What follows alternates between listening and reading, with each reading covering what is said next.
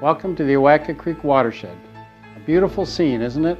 Fishing, kayaking, nature exploration, surrounded by cows in the pasture, all because of a healthy watershed.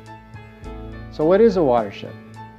A watershed is an area of land where the surface water from rain, melting snow, flows downhill to a single point, usually where it joins another body of water, such as a stream, river, lake, or eventually an ocean.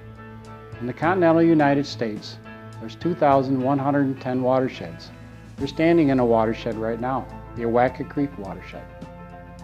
The Oatka Creek Watershed encompasses over 215 square miles of land in parts of Wyoming, Genesee, Livingston, and Monroe counties in western New York State that drain into the Oatka Creek, a stream that is the third largest tributary to the Genesee River. 23 towns and villages are wholly or partially contained within the Oatka Creek watershed boundaries. The creek provides drinking water, fishing, light boating, and recreation, and its beauty enhances the quality of life here. People, animals, and plants depend on good, clean water. When we water our lawns or crops, that water soaks into the ground. When we wash our cars in the driveway, that water has to go somewhere, and quite often it pours into the storm drains in our streets.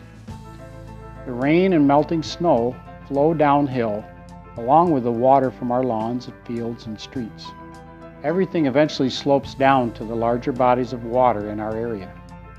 Anything that makes this water unhealthy, including motor oil, pet waste, misapplied fertilizers, or garbage, can make people, plants, animals, and fish unhealthy too.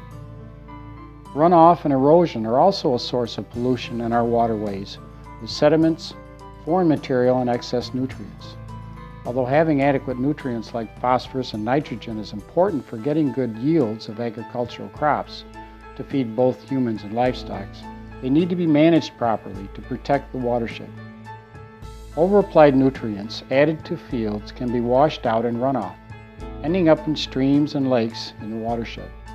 These excess nutrients can cause excessive growth of algae and lead to more serious problems such as low levels of oxygen dissolved in the water, decreasing the water quality and the habitat for aquatic life living there. Adding sources of nutrients to crops is expensive, so farmers are concerned about nutrient management for economic as well as environmental reasons. Farmers follow a nutrient management plan which outlines the amount, form, placement, and timing of the application of nutrients to plants. It includes soil testing, testing of the sources of nutrients such as fertilizer, manure, food waste products, and other forms, and determines an application rate that supplements but does not exceed the nutrient levels that actually can be used by the crops. This is why farmers apply nutrients to their fields when the ground can accept them and use them. They also are careful to limit the application near drainage ditches, streams, wetlands, property lines, and wells.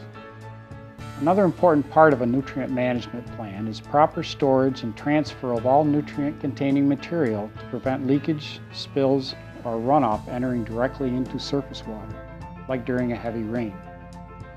Landowners who don't protect against soil erosion not only lose their own soil, they end up losing sediment, nutrients, and other pollutants and affect everyone downstream.